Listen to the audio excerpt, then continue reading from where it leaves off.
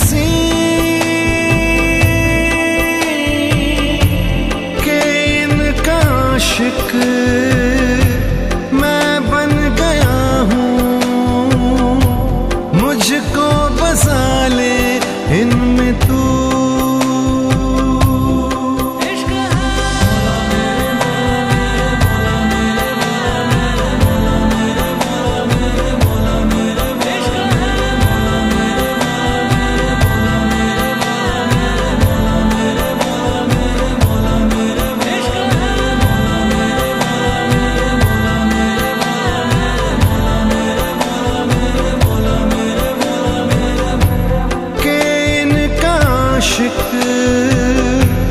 मैं बन गया हूँ। मुझको बसा ले इनमें तू।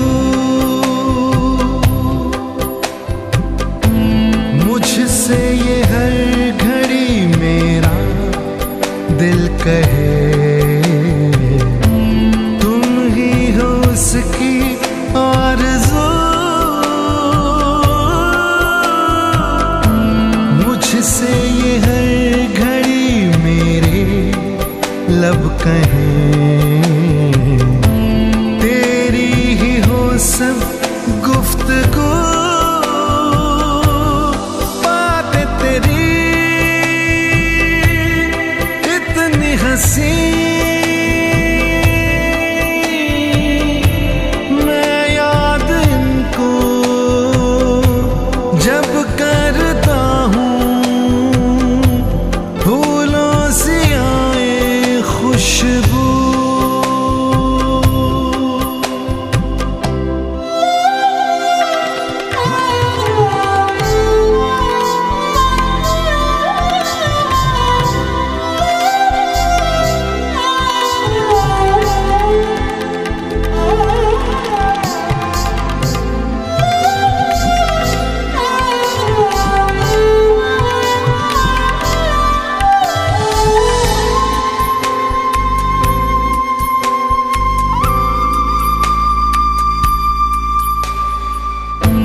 रख लूं छुपा के मैं कहीं तुझको।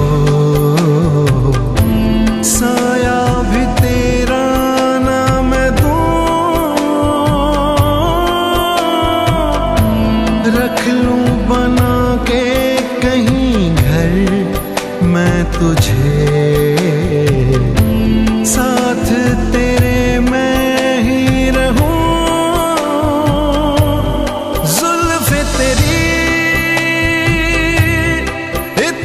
घनी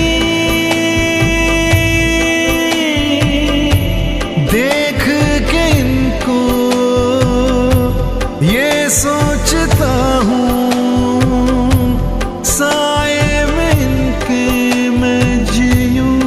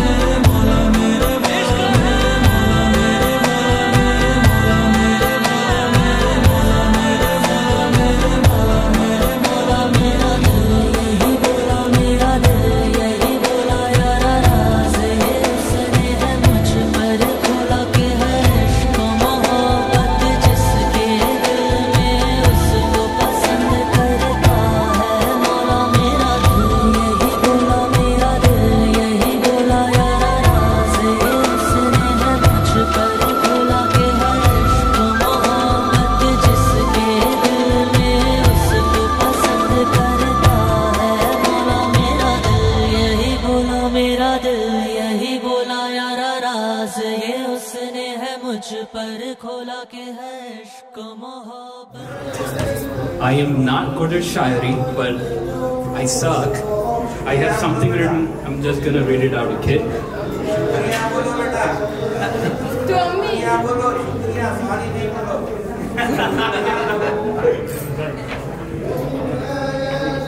It might sound like romantic, but that's what I have in mind. So I read this somewhere and I copy pasted it in my notes, and it says, तेरे इश्क की इंतहा चाहता हूँ, मेरी सादगी देख मैं क्या चाहता हूँ, मेरा जरा सा तो दिल है पर शौक इतना, तेरा ही दीदार बार बार चाहता हूँ। जीजू, जीजू, I was not prepared for this. I'm sorry. I promise on me.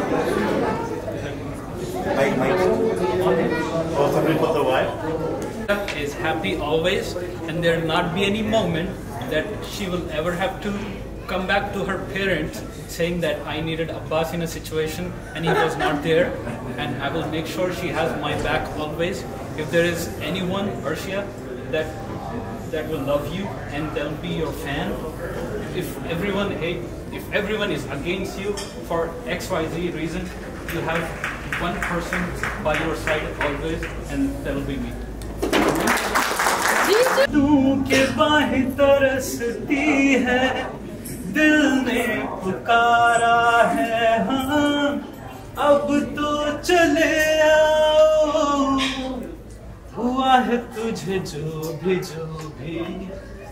मुझे भी इस बार हुआ, तो क्यों ना मैं भी कह दूं हुआ मुझे भी प्यार हुआ तेरा।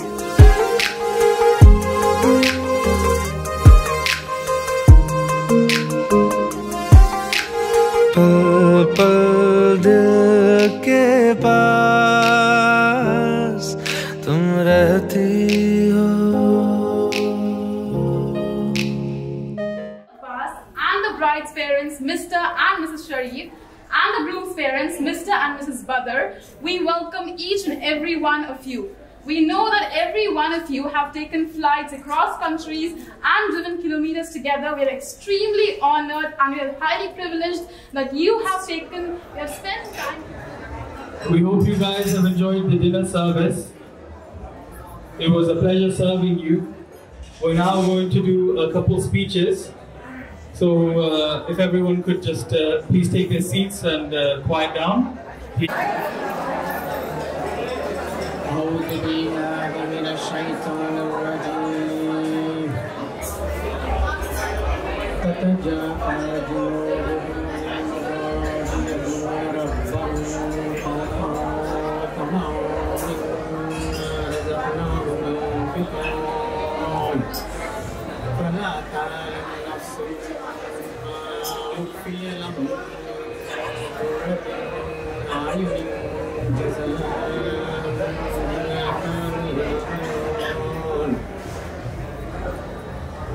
أفمن كان مؤمنا كمن كان فاسقا لا يستوون فأما الذين فسقوا فمأواهم النار كلما أرادوا أن يخرجوا منها أعيدوا فيها وقيل لهم ذوقوا عذاب النار الذي كنتم به تكذبون فلا نذيقنهم من العذاب الأدنى دون العذاب الأكبر لعلهم يرجعون. صدق الله العظيم. والسلام على رسول الله وعلى آله وأصحابه أجمعين. My beloved brothers and sisters, firstly I'd like to thank all of you for joining us in the celebration of the sacred union of Arshiya and Abbas. Special thanks to all of those who have come from far off places to share our happiness. I'd like to mention a few important people who are not here today. Arshiya's Dadima, Nanima and Nanu, who pray for Arshiya but couldn't attend the event. And Arshiya's Dada, जो मेरी माँ कहते थकते नहीं थे, who passed away. We truly miss their presence. As a mother, I can say that Arshiya is a very special child and would stand out of the crowd on her own terms. She is always the topper throughout her school. Arshi is now a new person in your family. As a husband, you should support, comfort, respect, and compliment her. Make her feel that you are made for each other. Never hurt her feelings. Understand her and her choices. I am reminded of the verse from the Quran that says, وَمِنْ آيَاتِهِ أَنْ خَلَقَ لَكُم مِّنْ أَنفُسِكُمْ أَزْوَاجًا لِتَسْكُنُوا إِلَيْهَا وَجَعَلَ بَيْنَكُم مَّوَدَّةً وَرَحْمَةً إِنَّ فِي ذَلِكَ لَآيَاتٍ لِقَوْمٍ يَتَفَكَّرُونَ. And of the science is that He created you from yourselves, mates that you may find tranquility in them, and He placed between you affection and mercy. Indeed, in that are signs for a people who give thought. May Allah bless you too in this world and hereafter, and welcome you to our very big family, Abbas. Thank you. The sister of the bride, Shazia, to give a speech. कुछ समझ नहीं आ रहा शुरू कहाँ से करूं, शुक्रिया अपनी किस्मत का करूं कि उस ऊपर वाले का कि तुम मेरी जिंदगी में हो अर्शी। तुम्हारे बिना जिंदगी अधूरी सी है, क्योंकि मेरा हर एक दिन तुम्हारे सुंदर चेहरे से शुरू और एनोइंग वॉइस से खत्म होती है। जब से मैंने अपनी आंखें खोली है दुनिया में, तुम ही को पाया है आसपास। तुम्हारा साथ एक आदत सी बन गई है। नहीं भूलूंगी वो घड़ी, वो पल, वो वक्त जो बिताए हमने एक साथ। क्या बोलूं कि तुम मेरी क्या हो, यूं समझ लो कि खुदा, रसूल, अम्मी, पापा और तुम ही जीने का मकसद और तुम ही मेरी दुआ हो। मेरा साथ हमेशा तेरा, तुम ही मेरी अर्शिया हो। Please take care of her, Abbas Bhaiya. Welcome to a big family, Abbas Bhaiya. May Allah bless you both with peace, barakah and blessings in your married life. May Allah make you both fullness of each other's lives. Ameen.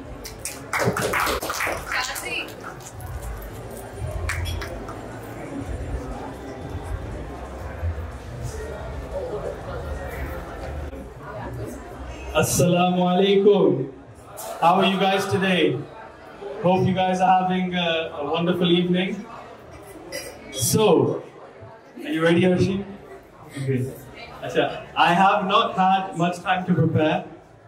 I haven't said everything I wanted to say, but I'm going to try and do my best. Okay, ready? Okay, so my name is Azhar, and my parents tell me that Arshiya is my first cousin. When we were young, Arshi was the bully, and I was the victim of child abuse. I was her first punch, first handbag, and first kick. And now, as a result, I am now balding. And it's all due to her. So when me and Arshiya were growing up, as I said, she was the bully. She made me lose my hair. And the other thing is, I'm still angry at her about something. And even after like 25 years, whatever many years it's been, I still haven't been able to say this to you. Why the hell did you break my toy horse? Why? Why? The one thing I remember about Arshi, which I still have not forgotten, is about my toy horse. So now, Abbas, the duty falls on you to repay the debt. I will be expecting a toy horse at your earliest convenience. Thank you. Jokes aside, as I mentioned, Arshi is my first cousin, but in reality, she's a sister to me. And, you know, that's how we've grown up. And, you know, I want to say some words, but I don't think I can because I'm a bit too emotional. So I'm just going to say that she's my sister. She'll always be my sister. And, you know, yeah, I'm going to leave it at that. And I just wanted to say some, you know, a few hadiths and a few Quran ayats which I really like and which I really like about marriage and help me as well with my marriage. So the first two hadiths, which I feel really sums up a marriage, is the first one is, the best of men are those who are best to their wives. And then the other hadith, which reflects this, is the best of wives are those who are obedient to their husband. So we can see the going sides on both sides. So the best of man is the one who's best to their wives, and the best of wives is the one who are best to their husbands. So it's such an amazing thing that Allah subhanahu wa ta'ala has given us to gain reward and enter paradise. You both can become the route to Jannah. You could wake up and smile and you get sawab. You wake up and make someone chai, you get sawab. You wake up and just look at each other, treat each other nicely. You don't have to do much, and those give you tremendous rewards. So it's very small things. It becomes the easiest path to Jannah. So I hope both of you take this advice and be the best to each other no matter what. And when anything happens, just remember that this is a sacred union by Allah, not just a worldly thing. So always remember that, keep Allah at the front of your relationship. And even if you guys are hurt or anything happens, remember that you're pleasing Allah first, not just your husband or wife. So always think about that, and remember this hadith, that the best of those are those who are best to their wives, and the best of those who are obedient to their husbands, and give best to each other. So be the best to each other, and inshallah, may Allah make you both a path to enter paradise for each other. Ameen. And just the other quick Quran ayat that I wanted to talk about was from Surah Baqarah, ayat 187. They, the women, are garments for you, and men, you are garments for them. So this ayat is, I think, a very complex ayat, and it has a lot of interpretation. So clothing is one that covers each other. I think this is the general interpretation.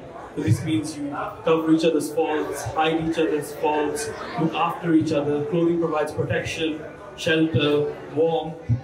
It hides you from things. So you are each other's cover and shadow, and you protect each other, keep each other warm. And I think it's a really beautiful ayat, and may Allah keep you both happy. Ameen.